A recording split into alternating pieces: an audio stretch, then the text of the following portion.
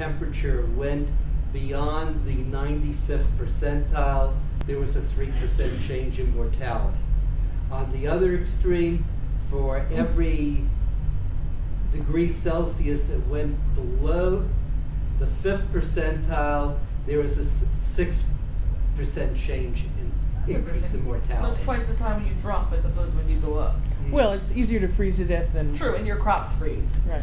Crops Now, I forget all the qualifications that went into those particular numbers, and obviously it matters. Are you looking at annual numbers, seasonal numbers, and like? And for our present purpose, we really don't need to get into those details. The point is, a big change that comes suddenly is going to be killing people, either directly or indirectly. And it will probably be older ones and very young ones. Let's talk about disease. Poor people always die before days. There are old people or babies. several diseases which, for a variety of reasons, have a seasonal pattern. Anyone want to name one? Malaria. Malaria. Very good. Cholera. With regard to malaria, for the Tends to go with your hot, dry things when the water gets really nasty. actual malarial organism to develop properly in the mosquito. protozoan, you have to have temperatures that are in the range of 16 to 33 degrees Celsius, and the optimum is 20 to 30. And so England had malaria from time to time. They call it, in this period. chills and Even though it's fever and Little Ice ague. Age, during the summers could get warm enough to do it. But the line St. Petersburg that is going to be they die like flies. potentially affected by malaria is going to shift with the climate. If it gets too cold, the mosquitoes won't hatch. So if you don't have mosquitoes, you don't have malaria. And if it gets real wet, you get more mosquitoes. Yeah. Yeah, and that's the rainfall dimension. Well, and that affects the fish who eat the larvae. You know, if it gets too warm in the water, the fish aren't eating. Components, but I've seen mixed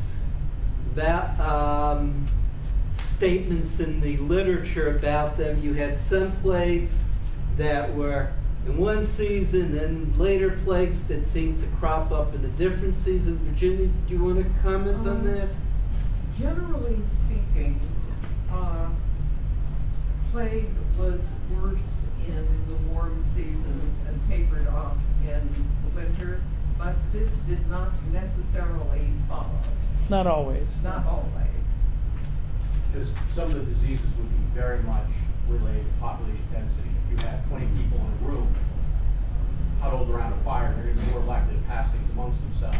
Or if there's a housing shortage for some reason, you have a lot of people in one place. Yeah, for me, some plagues are very much dependent on that. Yeah, and that makes sense. Yeah, but if you have a dog, the rats are going to... 1628 to 30, they The had fleas like the dog better. 1628 to 30, Switzerland, the outbreaks were in the winter. But Marseille, 1720, London, 1665, 1625, Debrecen in 1739, those were summer plagues. Yeah, I think if you look at the ones that affected the Germanies in our period, the 1624-25 plague and then the 1635-36 plague, the uptick in deaths in the parish registers begins in May, peaks in June, July, and August, tapers off by the autumn. And really, these geographic variations that Ivers mentions have, the sources that I've read on the subject of the winter versus summer seem to be cultural as much as anything else, because in order to be exposed to plague, you have to be exposed to the fleas from the rats. And cities that are kept relatively clean in the summertime, and houses that are kept relatively rat-free don't expose you to fleas and rats inside the houses. And in the summertime, you're more out and likely to be exposed to fleas coming off the dying cats, dogs, rats, whatever. It's a matter of transmission. Right. The plague has to be transmitted from one place to another, and there were far more traders and In the summertime. cattle drovers and people like that moving in the summer. I know, right. And London can get a winter plague for a whole bunch of cultural reasons. If you have a tough summer, a tough winter, and you have a lot of people fleeing smaller villages because they've been snowed out, they need to go move someplace else, their houses or whatever. You could see that causing a summer plague. The climate is forcing people to move someplace else and maybe take a disease with them, or be more packed in someplace. Yeah, and then in Switzerland, I can see, I know in the Switzerland and the Black Forest and those areas, when it gets cold, they bring everything into the house. So everything with disease comes into the house. Well, most of the peasants in that day, your livestock lived underneath and you lived on top. No. And a lot of them they did. No. Again, The Black Forest they where did, you live, and depends parts on of where you Switzerland they are. did, but not. Again, Yeah. it depends on where you are. Exactly. Some places that's true. And Other some it's places not. it Okay, is not. so we Yeah. talked about disease, and there are some other diseases we can mention, but I'd like to move on. Agriculture. The temperature and rainfall variability that you see has really dramatic and frequently adverse effects on agriculture. Pfister, I don't know if he's the same one that has defined these little ice age effects, and essentially March, April, if it's cold, it reduces forage for the animals, etc. July, August, rain. Drought. Affecting, limiting the harvest. September, sort of, and October, sort of a double whammy. If it gets cold early, the animals are brought into the barn, etc. And the rain interferes with sowing. It reduces nitrogen content in the soil. Or it and could thus knock down a creates some whole- problems a for whole the next crop, year. yeah. So these he defined as little ice age effects, and even drew this little graph. But it here. had to be prolonged for more than just 1 year for it to have a dramatic effect on Well, population migration or even well, numbers. okay. Sustainability. When you were talking about famine, you had a bad harvest 1 year. That was usually survivable. When you had bad harvest because food could be brought in from elsewhere, you may have stores.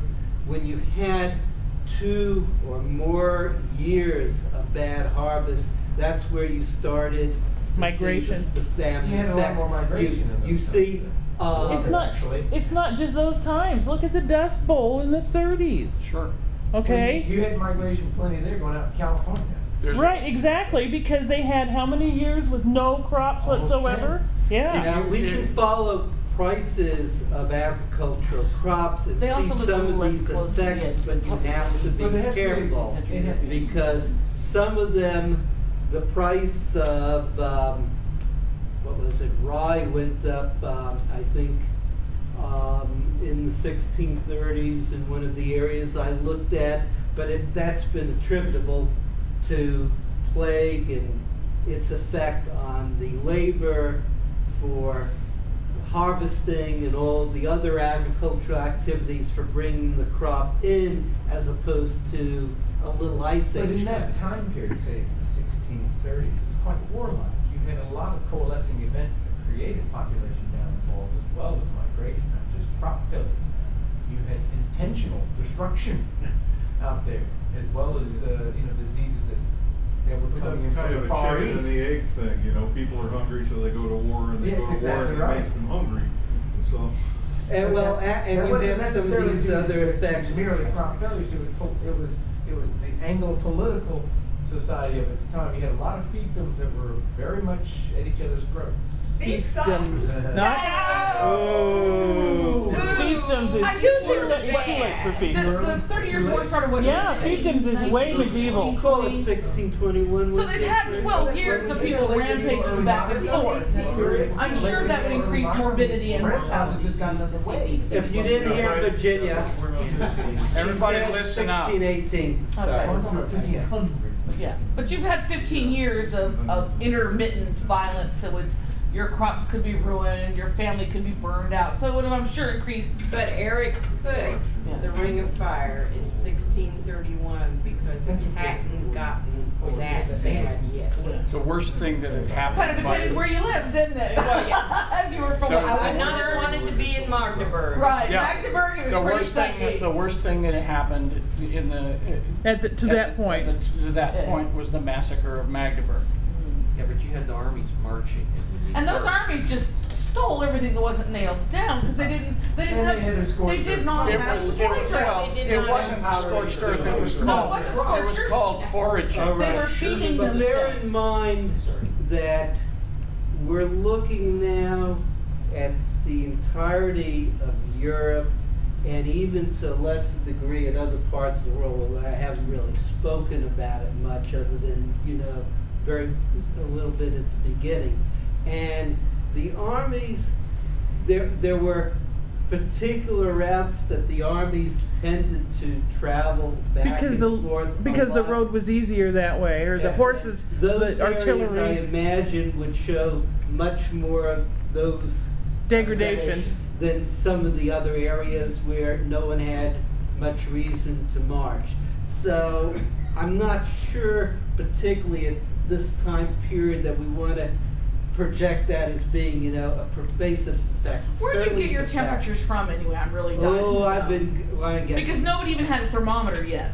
And I'll get. So let's I'm talk kind of about curious that where we now. get where temperature readings. Let's Good, talk about good, that now. good harvest, bad harvest. I can Let's see. let's talk about that It's called now. water frozen, water thaw. Okay. Water Yeah, but that's frozen, very water- crude. The first, while there was a very primitive temperature and thermometer in existence, it was a specific gravity type thing, totally impractical for any, as other than a scientific curiosity, I would say. There weren't very many of them either. And Because I think they were developed about that time. there were the Galileo's thermometer developed pretty soon after our time period.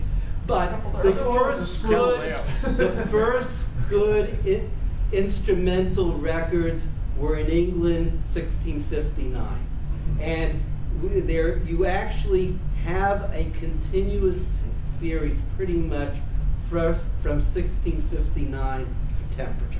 Now, of course, that has to be taken with a grain of salt because not only were the thermometers themselves less sophisticated, they had no concept of calibration, and You mean they weren't NIST certified? Oh my goodness. So we're throwing your date out totally. The modern approach will specify where you put your thermometer. It's so many feet above the ground, so you avoid the microclimate effects. It must not be in direct sun, and so on and so forth. And actually, there have been attempts to work with some 19th century records where they've attempted effectively through comparing series from, the fort here and the fort there and doing various manipulations to try to normalize the data to get a better instrumental record. But obviously, when you only have one record, you really can't do very much. There are more of these records developed later on, but yes, in 1630s, no instrumental record. So what people do, But in China, they had something. they did not have a thermometer. They didn't have it as an instrument that we can temperature records in China. that we can have numbers. But they had a way of measuring it in China. I don't remember them having a I thermometer. don't remember them having, but any